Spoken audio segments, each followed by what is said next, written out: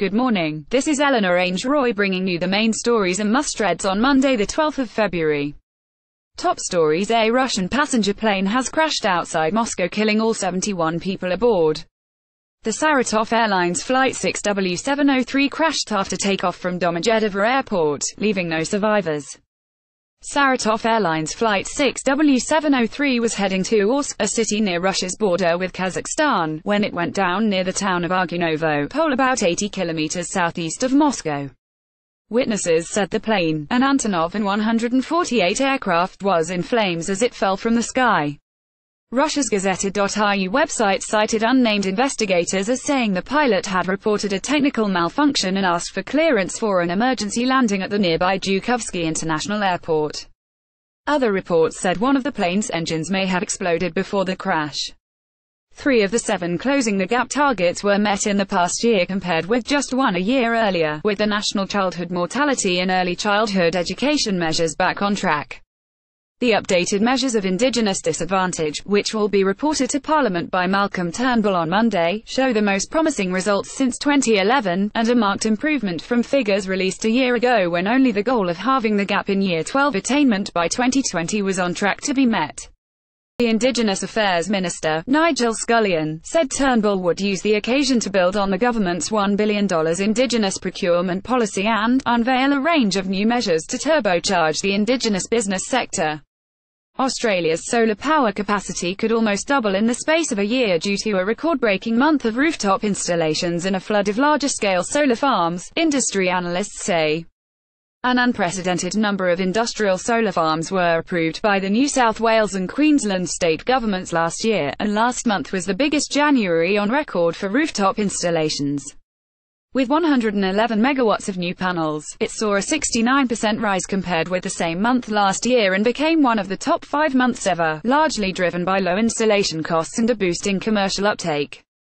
NSW approved 10 solar farm projects last year, twice as many as the year before, and have approved another in 2018. Meanwhile, Queensland has 18 larger-scale projects under construction, which is the most in the country. The world's stock markets are braced for more volatility this week amid predictions that stocks could fall further before stabilizing. Last week saw $4 trillion wiped off the value of shares around the world, and the most important market, the United States, entered into an official correction after falling more than 10% from its record level in January. The Australian stock market, which will be the first to test the water when it opens at 10 a.m. on Monday morning, is expected to open down around 0.5% to 28.5 points. Sport: the AFLW had the worst possible week off-field. However, Saturday provided just the tonic required, with crowds at the Fremantle v Collingwood game breaking the record for the highest crowd for a standalone women's domestic sport match in Australian history, and going some way towards quieting the code's many doubters. Bert van Marwijk has been appointed as Socceroos coach for the short term, which means the Dutchman may spend very little time in Australia in the lead-up to or after the World Cup. Jonathan Howcroft writes that this is an issue for Australian football, which needs to build a connection to its national team with the World Cup set to launch in peak AFL and NRL season. Thinking time: China's growing superpower status and appetite for blockbusters is reshaping the film industry in Australia, where filmmakers are being lured by lucrative co-productions. The latest to reach local screens is Guardians of the Tomb, a cheerfully schlocky creature feature with an international cast. Australian CEO, Gary Hamilton, sees Australia as a gateway to Hollywood for China. "We don't describe our movies like Guardians of the Tomb as Australian movies, even though they really are," he says. "We sell the Chinese on the fact that these are Hollywood movies. But secretly they're Australian." The last thing Sharina Clanton expected when she decided to organise a free screening of superhero blockbuster Black Panther for Melbourne's Indigenous and African youth was for Marvel to get involved. When Clanton, an actor best known for her role as Doreen in the Foxtel drama Wentworth, saw Black Panther, she knew this was something different. It wasn't just that the director, Ryan Coogler, and the majority of the cast were black. Nor was it simply that the story focused on black characters in powerful roles. The fact that this film culminates with a celebration of beautiful strength and black beauty and black power is everything. Clanton says.